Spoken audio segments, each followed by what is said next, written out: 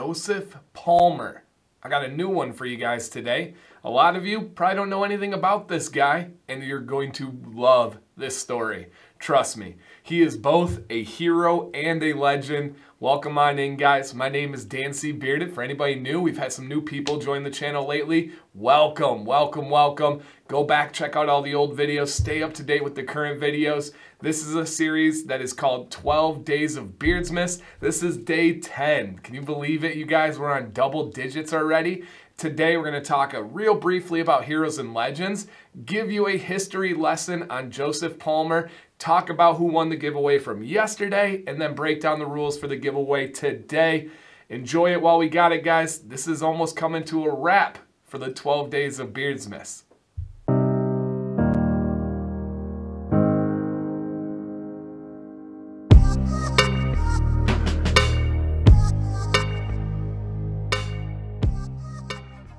Company, one more time through for Heroes and Legends Trading Company. As always, your affiliate discount is DanCBearded, all caps for them. That will be forever, so make sure you guys use that on your purchases. This is an amazing company with huge goals and dreams. They don't want to just take over the beard world. They don't want to just take over the body world. They want to do candles. They want to do restaurants and everything else in between. Yes. Huge goals, and if there's anybody that's going to do it, this veteran-owned, family-concentrated company is going to be the one. Now, see my shirt here? Talk about a hero and a legend, Abraham Lincoln, the man, the president, right, with the beard there. Love this shirt. It's from another company, but still fits with the heroes and legends profile that we have going on. So, guys, give these unique scents, beautiful carrier blend a look, and they're dropping that beard butter very soon. Stay tuned for it. Beard of the day. This is where I hit you guys with a quick video on the history of a bearded man. You can grab your kids, grab your wife, bring your neighbors over. This is always a family-friendly channel here, and who knows, maybe they'll find this interesting and gain some knowledge. I guarantee they do not know who Joseph Palmer is. Maybe the bearded guys out there have heard of him, but nobody else. That's my promise. And for this series, guys, I picked bearded men that I think have really interesting and captivating stories. There are some amazing bearded people throughout history, but maybe just don't have the crazy stories or interesting things that are going to get you hooked in for 7 or 8 minutes. And I've researched them all, trust me. Maybe I'll open this up as a random series I do throughout the year if there's enough want and demand for that. But let's get to our story today. Joseph Palmer. First off, he was a farmer out of Massachusetts, and he was actually a veteran in the U.S. He fought in one of my favorite wars, the War of 1812, which is a fascinating war.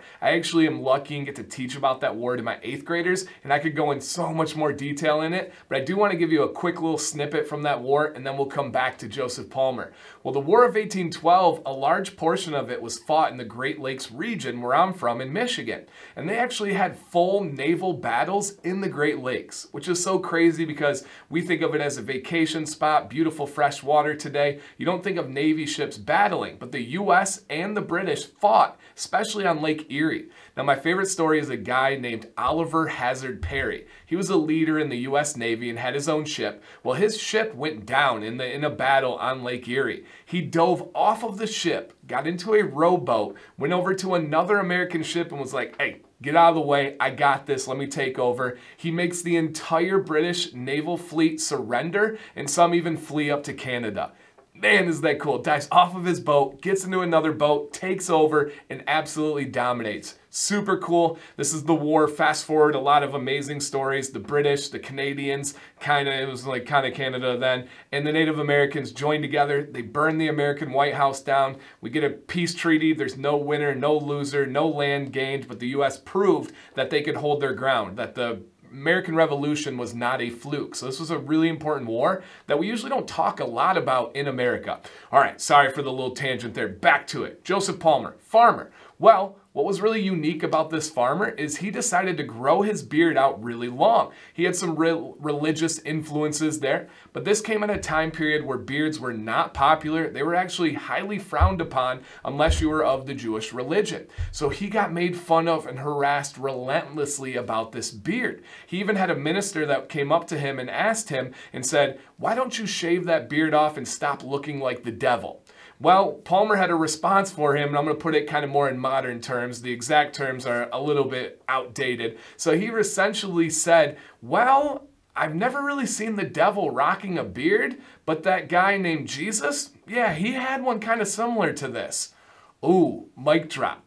Well, fast forward a little bit, Palmer is randomly one day jumped by 4 men who have scissors and razors that are trying to cut his beard off. This is how much people were offended by his beard back then. Well, Palmer happened to be a tough dude. He fought off all 4 of them, had a jackknife in his pocket, and stabbed 2 of them in the leg. Well, he gets charged with assault. Yes, 4 men jumped him. He protected himself, and he got charged with assault, mainly for having a beard. And the charge is a $10 charge, and then they add on some fees, and then they also give him a $700 bond or bail.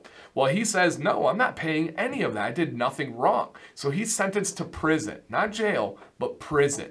In prison, he is treated horribly. He is beaten by the guards. He is fed very little. He is ridiculed for his beard and has a really horrible time. He documents this all really well with letters and diaries, so we know everything. He even at one point took all of the food he was given one day and sent it out to show people how little he was getting. It was pretty amazing what he was able to do from prison.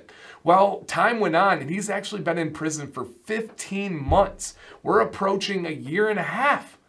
15 months in prison for an assault where he was just defending himself, aka for his beard.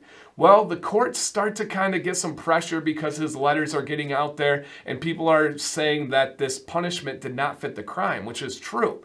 So judges came in and they're like, hey man, we'll waive the bond, we'll waive the fees, just pay the $10 and admit you did it. And he said, no, I'm not going to pay anything. I did nothing wrong. I'm going to fight for my rights to be myself, to defend myself, and all of the above.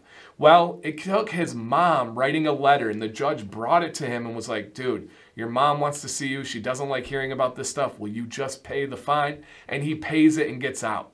When Joseph Palmer gets out of prison, he actually goes on to become an amazing man and fought for human rights. First thing is he really got on board with the jail reform. I get to teach about the jail reform with Dorothea Dix, especially back then jails were used really to house the mentally ill. He also hooked up with William Lloyd Garrison, and they made a big reform push to change the way prisons were set up in our country forever. He also then linked up with people like Frederick Douglass and was an abolitionist and fought for African American rights, trying to get rid of slavery, and did some great things for humanity. And then the last thing, the cherry on top, when he passed away of old age and natural causes, he left a gravestone that actually, I'll put a picture up, has his picture of his face and his beautiful beard, and essentially puts the spark-nosed version of his life and says, I was persecuted for my beard and I stood up for what was right.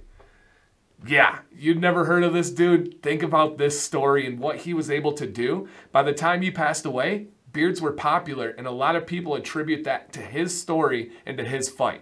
That is pretty cool. I try to do that on a small scale today. I've changed the culture of beards at my work, as the mayor talks about all the time on Wednesday nights for Majorly Bearded, and I'm trying to do that beyond. I want to make something like this, a long, presentable beard, okay in any situation, in any workplace, and Joseph Palmer is 100% an inspiration for that. Beautiful bearded man and story from history. Winner, winner, wear your beard how you want dinner. Now we're going to announce the winner from Fable's giveaway yesterday. You just need to get a hold of me with your name, your scent choice, and your address. DanCBearded on Instagram, preferred, or Dan_command@yahoo.com on email. Let that dice, that random YouTube generator roll. As long as you follow the rules, you're in. It is yours, unopened, shipped to you for free. Ba, ba, ba, ba, ba, ba, ba. Bam. Congratulations. Get a hold of me. Nothing quite like seeing your name on those winnings. I know, I've been there. It's a special feeling. So congratulations, and thank you, Fable, for everything that you do.